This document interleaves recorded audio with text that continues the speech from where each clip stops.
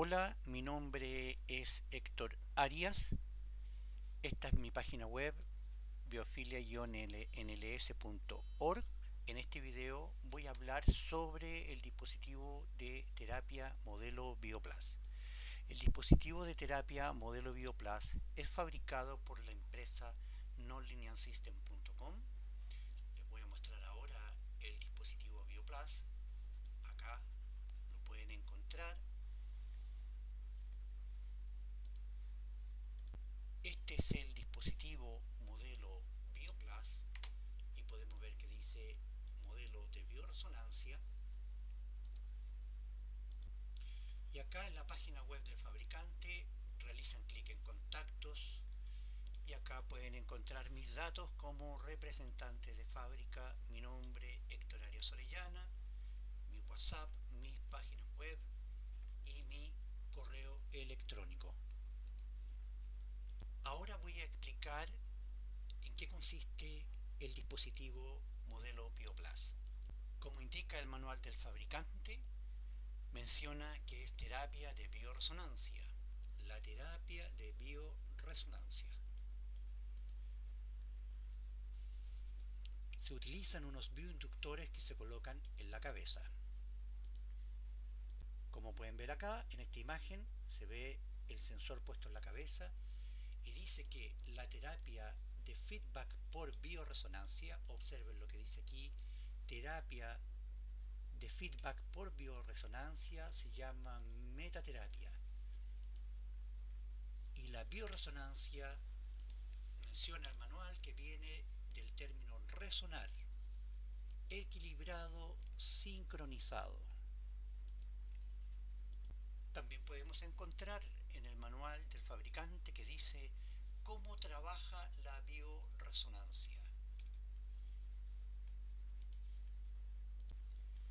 Menciona que los bioinductores se colocan en la cabeza, donde señales electromagnéticas se transmiten por audífonos para despejar bloqueos y obstáculos en el flujo natural de energía del organismo. Curación por medio de información.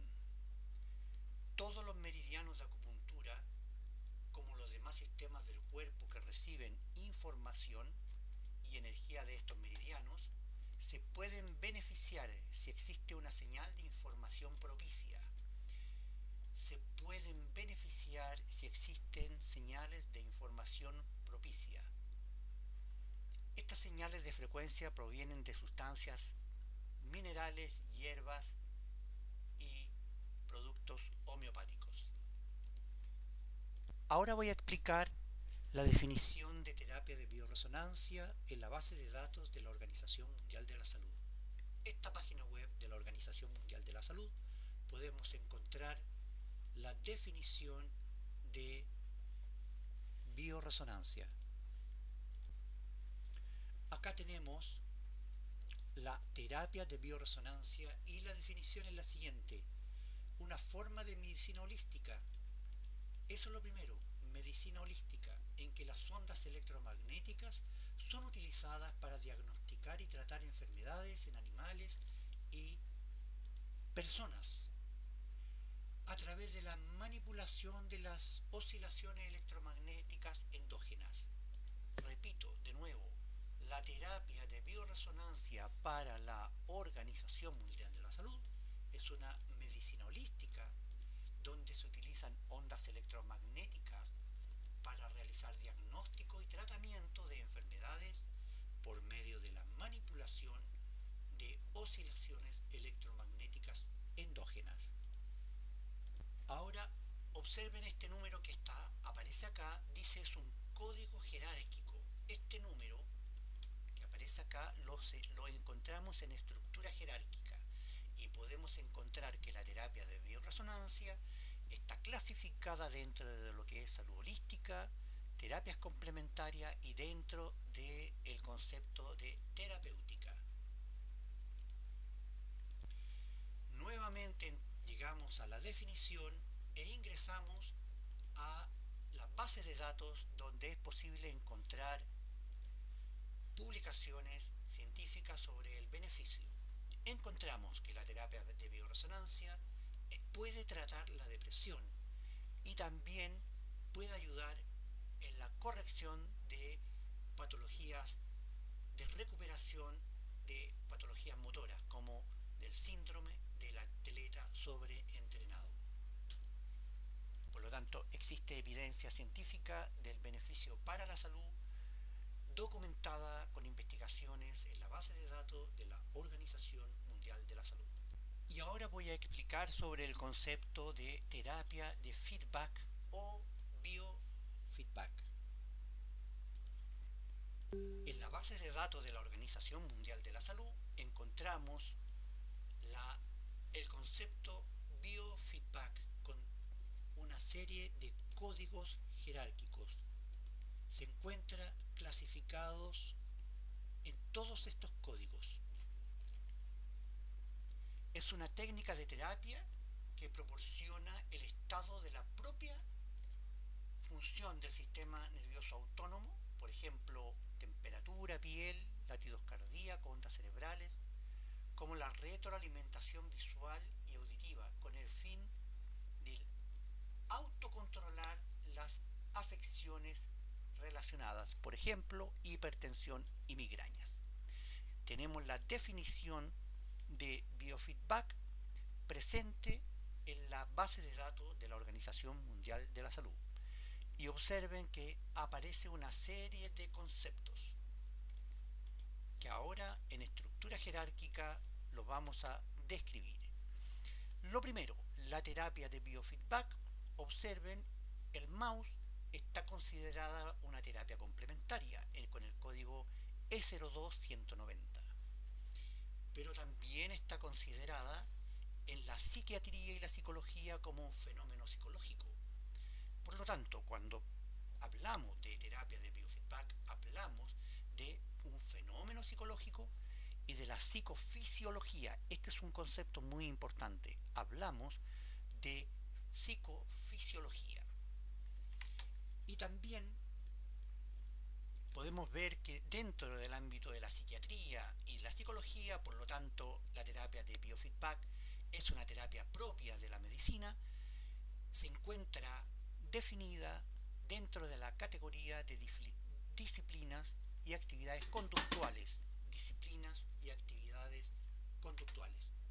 Acá podemos ver en esta parte que dice disciplinas y actividades conductuales, dice psicoterapia. Podemos ver que dentro de la definición de psicoterapia está dentro de la categoría de terapia conductista. Por lo tanto, la terapia de biofeedback está considerada terapia conductista, psicoterapia. Además está considerada un fenómeno psicológico dentro de la psicofisiología. Y para terminar, también la terapia de biofeedback está considerada dentro de las terapias complementarias. Podemos encontrar que dice métodos terapéuticos, dice métodos terapéuticos complementarios con la categoría MT, y está dentro de las terapias cuerpo-mente. Podemos ver que la terapia de biofeedback está considerada terapia complementaria dentro de la terapia cuerpo-mente. Por lo tanto, puede ser ejercida la terapia de biofeedback como terapia complementaria, puede ser ejercida por profesionales de la salud dentro del ámbito de la psiquiatría y la psicología como psicoterapia, puede ser considerada terapia conductista y también puede ser considerado dentro del ámbito de estudio de la psicofisiología y de los fenómenos psicológicos. Para terminar esta presentación, voy a mostrar este interesante artículo de la FDA, de Autoridad Sanitaria de Estados Unidos, que menciona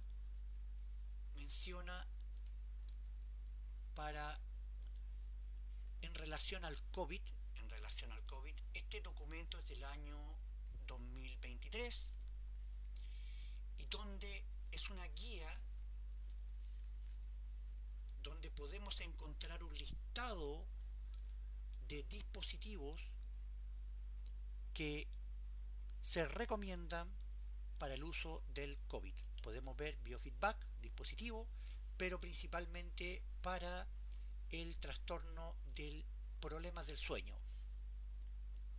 Termino esta presentación mostrando que la autoridad sanitaria de Estados Unidos en esta guía clínica recomienda el uso de dispositivos de biofeedback para el COVID, para el síntoma de problemas del sueño que presenten los pacientes de COVID.